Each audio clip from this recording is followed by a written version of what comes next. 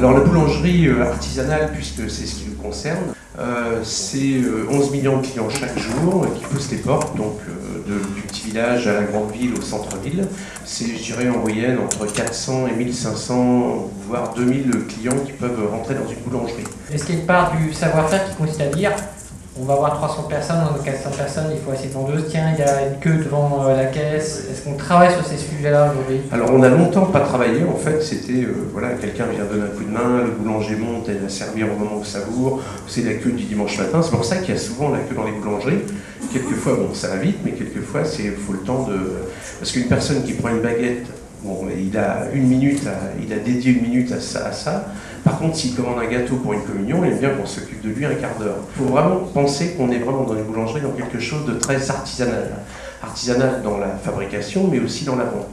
La vente, c'est bien souvent la patronne qui mène la danse. D'ailleurs, on lui attribue à peu près 60% de l'importance d'une affaire, puisque c'est quand même elle qui reçoit, qui gère, qui commande quand il n'y a pas, et qui rectifie quand ça ne va pas. On a fait une étude Mével pour notre grand-messe l'an dernier, où en fait on a demandé le click and collect, on a demandé le drive, on a demandé tout ce qui était un peu nouveauté, tout ça.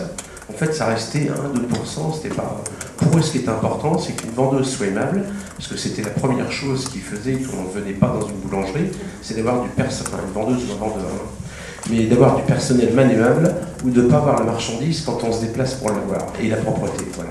Ça, ce sont les 3 choses importantes qu'on vient dans une boulangerie. Vous voyez, donc, le digital arrive, mais c'est pas une grosse volonté. Cette dimension sociale, aujourd'hui, elle est comprise par les politiques, par les gens, par tous ceux qui essaient de gouverner ou de maîtriser la mutation ou de l'organiser. Oui, tout à fait, parce qu'on essaie de jouer. Il faut savoir, on a encore plus de 60% du marché dans l'artisanat.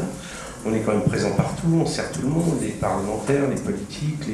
Donc on essaie toujours de leur faire comprendre qu'on a un rôle important dans la société, c'est-à-dire on a presque une mission. Le beurre a doublé, on va continuer à faire des croissants.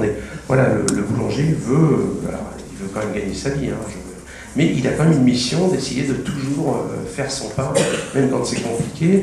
J'ai fait une intervention en Guadeloupe quand ils ont pris leur cyclone, là. Il y a des gens qui, le matin, ils ont ouvert, ils n'ont pas fait payer, parce que c'était... Vous voyez, c'est le côté, le pain quotidien, c'est une mission importante.